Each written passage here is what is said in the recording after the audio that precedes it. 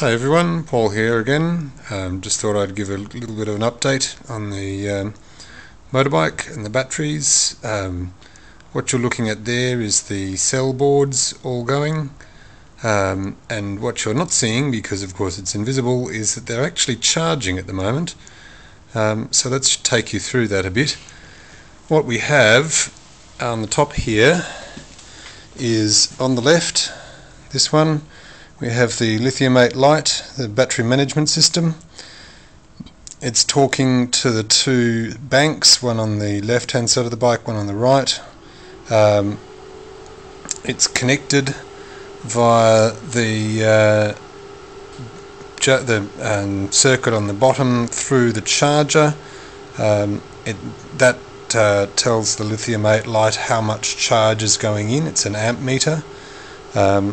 It's then got an external connection on the left hand pair of grey wires to the charger to turn the circuit for the charger on. On the right hand pair of grey wires is just the 12 volts to keep the Lithiumate Lite running. The other grey wire is the current sensor for the main battery pack under load. That's a separate coil on this dodgy kind of thing here. This box here is the fuse box. It plugs into the battery through the red and black wires, and then has an individual circuit for the charger and the battery, the onboard monitoring, which is hooked up now. It'll also have a connection to the DC converter and to anything else that I need to plug into the main 120 volt pack voltage. So the battery monitor, Lithiumate Lite, is running this down here. The box on top is the solid state relay, and that turns on the charger, which I've got currently doing 127.4 volts or so, and then that goes through the USB cable, through the massive bits and pieces, to the Lithiumate Lite software. At the moment, for reasons that I haven't yet figured out, the battery management thinks that it can't turn off the charger. The way that works is there's a series of tests that it does, and there's a series of steps there. The good thing about the Lithiumate Lite is that over here you can actually manually override the bits of the circuit to test parts of it.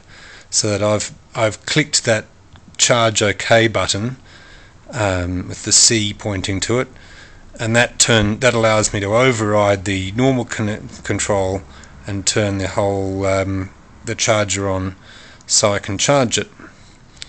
The monitoring then shows me this nice graph. It's fairly static at the moment, but if you hover over these pieces, it will tell you which actual cell, numbered from 1 up, from the negative most, is at, so that the lowest cell is number 3 at 3.32 volts, then the bunch of them at 3.41, a bunch of them at 3.33, and so on and so forth. None of them were anywhere near fully charged yet, so I'm not overly concerned about that. And then there's this monitoring of the temperatures of the cells. It's a fairly cool day here in Canberra, so they're all sitting at about 14-15 degrees, and we can see about 10 amps, 11.6 amps going in. And I'll keep on monitoring this to see how it goes, because normally if the battery management system thought that test A was okay. When the charger had completed its charge, it would automatically turn off the charger.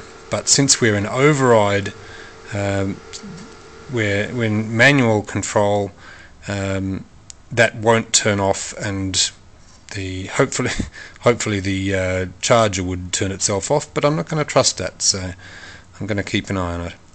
Anyway, it's taken me a bit to get to this point. The getting the fuse box and getting all the Anderson connectors on that, getting them into getting the battery management system to talk to the batteries and so forth, and not blowing up cell boards. It's just been a bit of a process, but here we are, and happy to actually have it charging.